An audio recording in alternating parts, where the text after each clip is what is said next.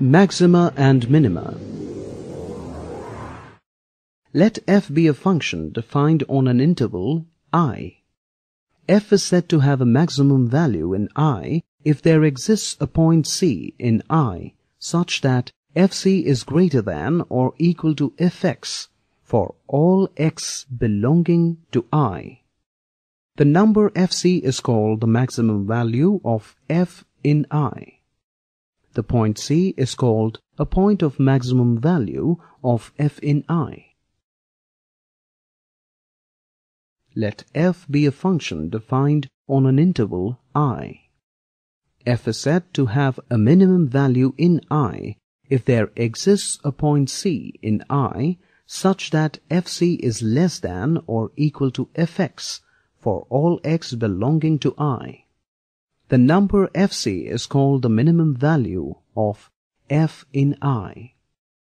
The point C is called a point of minimum value of f in I. Let f be a function defined on an open interval I. Let f be continuous at a critical point C in I. If f dash x changes sign from positive to negative as x increases through C, then C is a point of local maxima.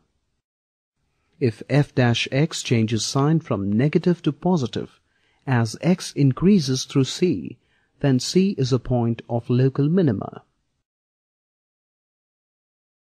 Let f be a function defined on an open interval I and C belongs to I. Let f be twice differentiable at C. X is equal to C is a point of local maxima if f dash C is equal to 0 and f2 dash C is less than 0. The value fc is the local maximum value of f. X is equal to C is a point of local minima if f dash C is equal to 0 and f2 dash C is greater than 0.